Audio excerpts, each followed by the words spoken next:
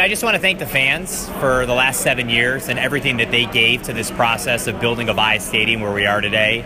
It was truly incredible. I'm honored to have stewarded the club forward for that period of time, and I'm really excited about Tom Fox as our new president.